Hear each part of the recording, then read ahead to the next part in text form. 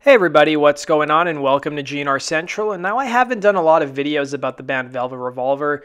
I'm kind of lukewarm on the band. They have some good songs, but then they have a lot of stuff that is kind of like meh. But let's talk about something that maybe you guys hadn't heard before, and that's about the time Velvet Revolver got sued for plagiarism and they lost. So according to an article that was published in 2008, Velvet Revolver had a song on their first album called Dirty Little Thing. It was never officially released as a single, but they did shoot a video for it, and they had played it live on Jay Leno's Tonight Show back in 2005. So according to an article dated August 20th, 2008, Velvet Revolver had settled the plagiarism suit of Tony Newton of Voodoo 6. So the band they apparently ripped the song off of was a band called Voodoo 6. So according to the article, rock supergroup Velvet Revolver have agreed to hand over a fifth of all royalties from their 2004 album Contraband after learning the riff to Pretty Little Thing it's actually called Dirty Little Thing. The article's a little bit wrong. A hit was stolen. So Voodoo 6 star Tony Newton called on his publishers to fight for a deal after hearing the song for the first time and realizing it was a copy of his Dirty Little Thing tune, but never expected the matter to be settled so quietly and quickly. He says, "When I checked it out, the song, I genuinely couldn't believe it because it wasn't even as if it was close. It was basically the same riff. I called my publishers to check whether they knew anything, which of course they didn't, and then basically left it with them. I never really expected to hear more about it and was surprised that anyone I heard from Universal had settled with Velvet Revolver." So according to Newton, the settlement not only secures him a windfall, he'll also receive all future royalties from digital, live, and commercial uses of the song.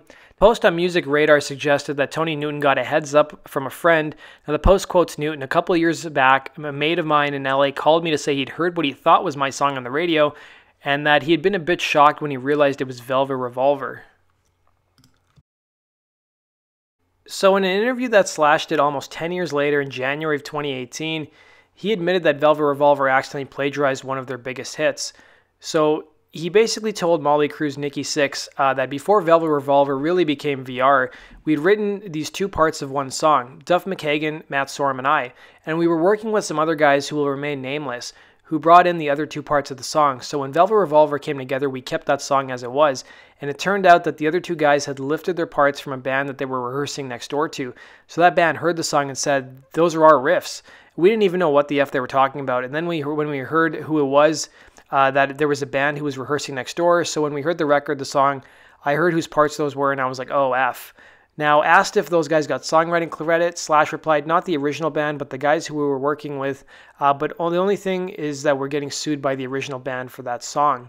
So if I had to venture a guess at who I think the two guys like Velvet Revolver was rehearsing with back in the day, I'm going to take a wild guess and say it's the guys from Buckcherry. So Buckcherry singer recalled the early version of Velvet Revolver in a 2006 interview. So Launch Radio reports that back in 2002, Buckcherry singer Joshua Todd and guitarist Keith Nelson were invited by former Guns N' Roses guitarist Slash to play with him, ex-Guns N' Roses bassist Duff McKagan, and drummer Matt Sorum at a benefit concert. The show went so well that Todd and Nelson thought they had the makings of a new band, and Todd basically told Launch what happened next. "We felt like we had good chemistry, so we decided to call them, and they were thinking of the same thing that we were thinking, and we got into the studio and started writing for about a month," he said. But all of a sudden, out of the blue, Slash came in one day and pulled the trigger on the thing.